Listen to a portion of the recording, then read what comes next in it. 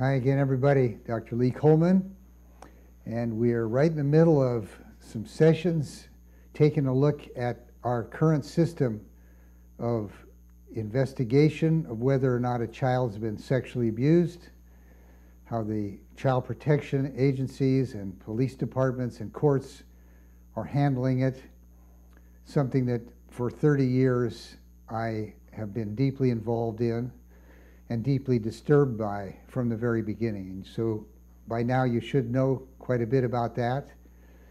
And I want to keep going with a little more about this McMartin case, because the people who were involved in doing such unprofessional things were the teachers, the first generation, who were in the process of training thousands of people across the country, who then in turn eventually became the trainers of the next generation.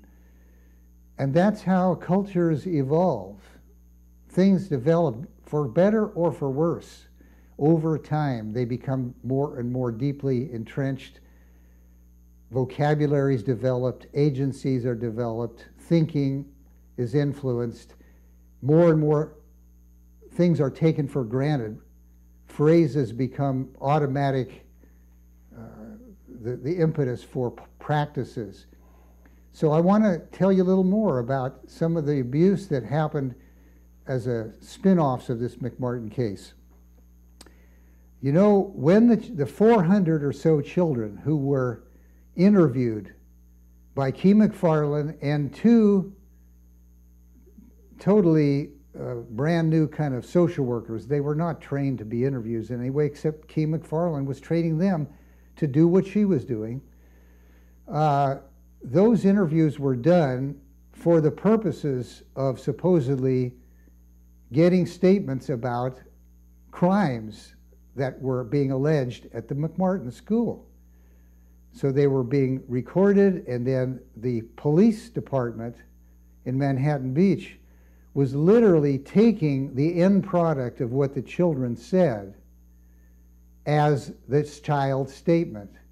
So that when I looked at the police reports that the police officer, Jane Hoag was her name, was writing down, in her reports it was not mentioned, nothing was said about the process by which the children were led to say what they said. And you've now heard some examples, so you know how it was being done, how bogus it was. It was not mentioned not only that that process was being done with the child, but not even the fact that the statements came out of that interview. So it looked, if you read the police report, as though the police had received these statements from the child. Well, once those interviews were done, the parents were told, your child is one of the ones who's been victimized because they told us. We've taped it. And I'm sad to tell you that not one set of parents ever demanded to see the entire interview. Some parents were shown a portion of the interview, but only by fast-forwarding to the part where the child ended up going along with what the interviewers were suggesting. But not once did the parents ever watch the entire interview where they had at least a chance of seeing how their child had been victimized. And the next thing that they did is they recommended to the parents that they get the children in therapy so that they could work with a therapist, the child could work with a therapist, to undo the harm of the trauma from the abuse they had received at the McMartin preschool. And the therapists that they were sending them to were not just somebody they found in the phone book. It were particular therapists who had demonstrated that they were on board the same kind of thinking as the people doing what they were doing at the Children's Institute International, primarily Key McFarland. So those therapists accepted the children into therapy, and inevitably part of the therapy is going to involve talking about the fact of what was done to them, helping them get over the effects of what these adults were assuming happened. And of course, by this time, how can we expect the parents not to assume the same thing? So now you have these children not only manipulated into saying something, but now the parents manipulated many of them into believing the same things, and then sent to therapists who will further reinforce those same fears and beliefs about what happened. It's, in my opinion, clearly child abuse. And that is the precursor to something which has developed and is very widespread now. Children who are in these investigations, now I'm not talking about the McMartin case, just in general, will often be sent to therapists, handpicked because they have gotten known to the law enforcement community as therapists who agree that when the child is brought to them, they will accept the child as a molested child. They have no opportunity to study the records of the investigation. That would be very unusual for that to happen. So the child is accepted as a child who's been molested, and then the therapy will be based on that, and the child will typically be asked to talk to some degree about what was done to them. The person who did it, if they are a family member, which they may not be in some cases, an otherwise important person in the child's life can be now more or less clearly in the child's mind. From then on, they will be somebody who did those bad things to me. That person may end up going to prison. They may not, but they will never be the same in terms of the relationship, what other people in the family think. So I guess what I'm trying to say is the harm done to a child who has been caught up in an investigation which is unprofessionally done from a biased point of view, the harm doesn't just stop with the direct impact of these unprofessional kind of questioning, which we looked at last time. The harm can go on for years and the rest of the life. The child can be treated as a victim, can be overprotected, can be over-sexualized by all the questions about what supposedly happened or what could have happened and so forth. The harm goes on in many, many ways. In a coming session, I'm going to talk about a whole other form of abuse to adults in the same way, but I'm talking about so-called recovered memory with adults. So in many, many jurisdictions, I'd say probably almost everywhere, there's laws that have been passed as part of this same movement, what's called victims of crime funding, so that therapists will be paid with public monies to receive the therapy for the abuse that they suffered. Now, if a child or an adult has been a legitimate victim of a rape, sexual abuse, I in no way would speak out against public monies being available.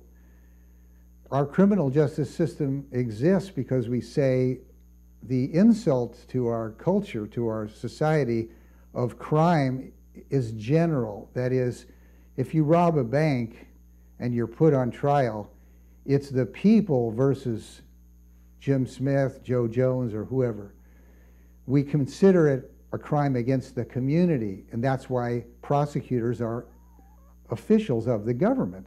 It's not Joe Smith versus Bill Jones like in a civil lawsuit.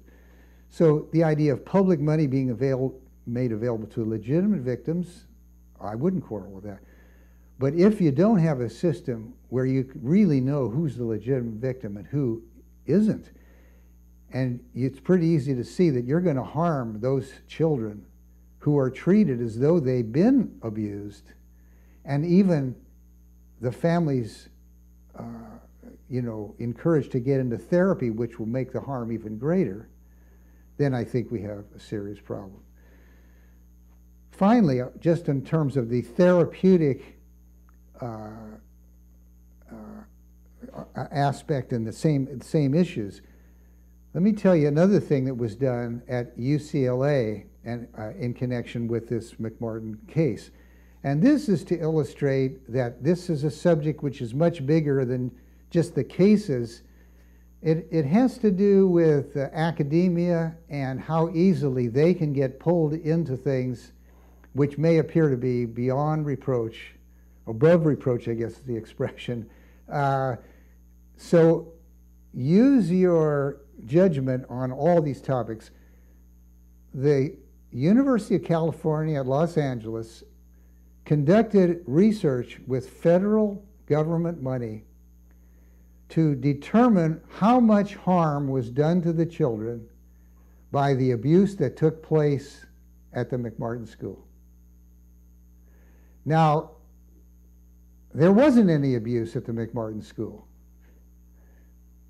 All the evidence makes it very, very clear the case was created by unprofessional, hasty things being done by social workers, doctors, and interviewers, and police. They created the whole thing and did a tremendous amount of harm. Then UCLA gets on the bandwagon and gets research from the federal government to decide how much harm was done to them. And they would do that by questionnaires of the parents about how the child was doing at such and such a time, such and such a time, with no concern about the evidence which showed that there was no reason to believe that anything was done. So that any responsible researcher confronted with the idea of doing that kind of research should have said, any kind of reasonable study of this case makes it clear that we cannot know, in the case of any child, whether they were abused or not. So how can you do research where the base population that you're going to study, you don't know whether they're an abused or non-abused population? They should have simply refused the money and not done it. But Dr. Jill Waterman, who was and wrote books with Key McFarland, they were colleagues. That's another thing, conflict of interest. All that was ignored, and you can buy a book co-authored by Jill Waterman and Key McFarland on the effects of sexual abuse on children. So what I'm saying is, keep your thinking caps on, use your judgment, and don't be intimidated by credentials. Don't be academic credentials or any others. That's why I'm trying as hard as I can that encourage you not to rely on my credentials. Now, I'm not attached to any universities or government funding. So you might say, well, he doesn't have credentials like some of these other people. Well, either way, I don't want you to understudy or evaluate or just dismiss what I'm saying, and I don't want you to believe it because I'm saying it. I want you to take this information and really think for yourself. I don't have any question about what I'm saying, because 30 years is a long time to be immersed in these kind of cases. And I desperately hope that we can do something about it. Thank you very much for coming. Don't forget to tell your friends, and I'll see you next time.